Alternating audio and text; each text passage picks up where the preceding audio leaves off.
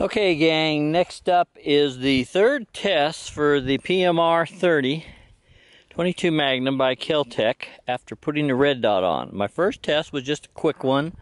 I had a lot of malfunctions, so I waited, went back out, gave it a better test with both mags, make sure it wasn't mag involved. It still jammed up every about second or third round. You can check out the video we got referenced in the description to see that last time out, and there'll also be the link to when I put these mods on, these magazine bases and the sights and the little rail.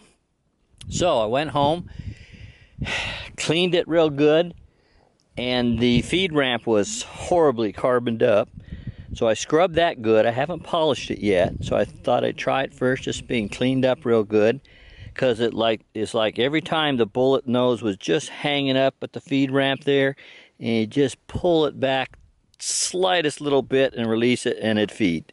And that's what all the jams were. So I think probably weight related to the sight, which they say does happen on these when you put a red dot on them. They can be weight sensitive. And my rail came loose that time, so that could have also affected the inertia with it being loose. So anyway, let's give it a shot here. I think we'll just shoot it from the table here and see what we get. Okay, let's give it a try. Forgot to bring my sandbags out, so try just putting it on this bag. It's really a function test anyway, not a accuracy test and getting that sight set at this point. And I'm going to grip it solid to make sure that's not a part of the problem. So let's give it a go here. Go ahead and turn this side on.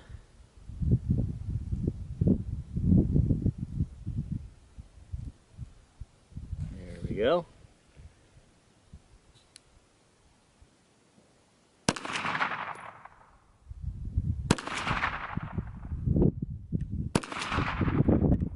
I don't think it's made it that far as of yet, so maybe that gunked up feed ramp was the issue,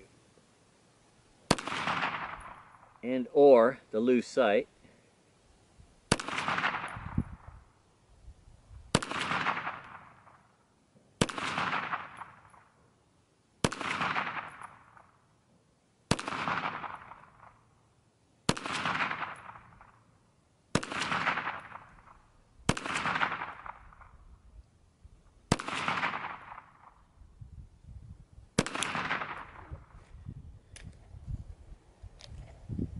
Wow, made it through. I don't know, I didn't have a full mag, but I think that was at least about 15. Oh, the sight, actually this is not the rail this time, it's the sight loose, but I didn't tighten that with a screwdriver, so I need to do that. And we'll try the other mag. So far, so good. Okay, here we go.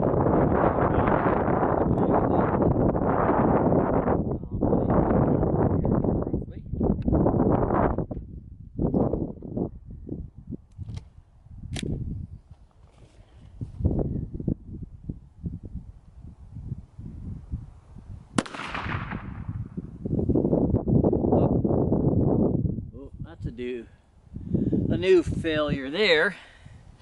Haven't seen this one in all this testing. The fired shell never even got a chance to get out of there by holding that to where you can see. So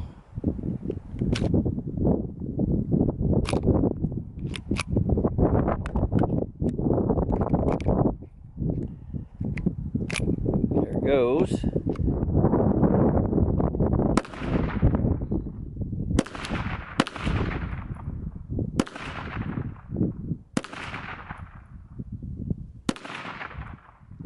This thing does have a damn good trigger. Yep. Here's one of the original malfunctions right there. Just started in the hole there and hung up. Let's see, pull it back just a hair. Yep, just heard it snap in. So maybe that magazine spring just doesn't good enough, you know. It's just not kicking that shell up all the way, getting that back end of that shell up. because when I pulled that back a little bit, that back end of that shell kicked up.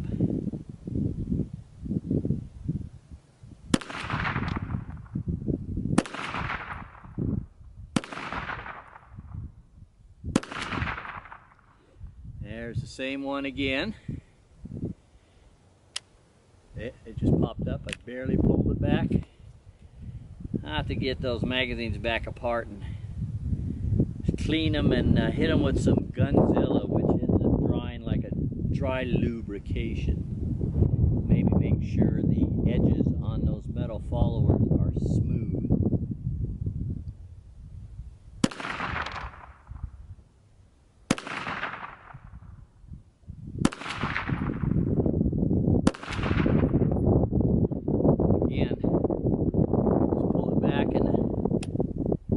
That shell pops up.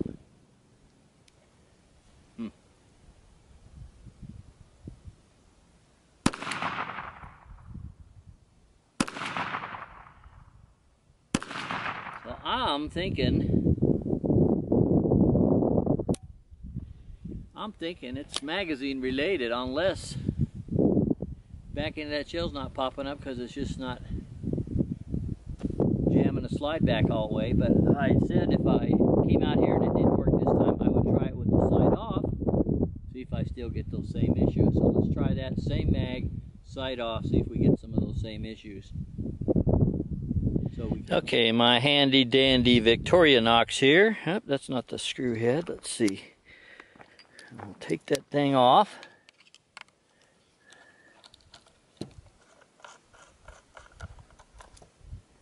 Sight's off. Well, I got the rail to stay tight, it's just the sight doesn't want to stay tight now. Okay, so now we'll load up that same mag with about 10 rounds and give it a try. Okay, red dot is off. Same mag, I think 8 rounds in there. Give it a shot here.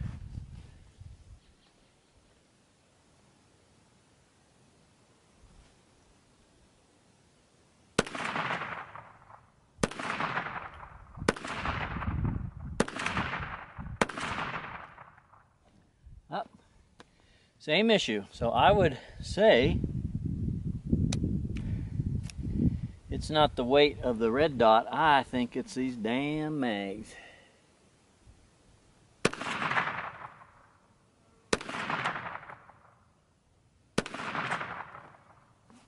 Yep, sure is. This has been a hell of a test.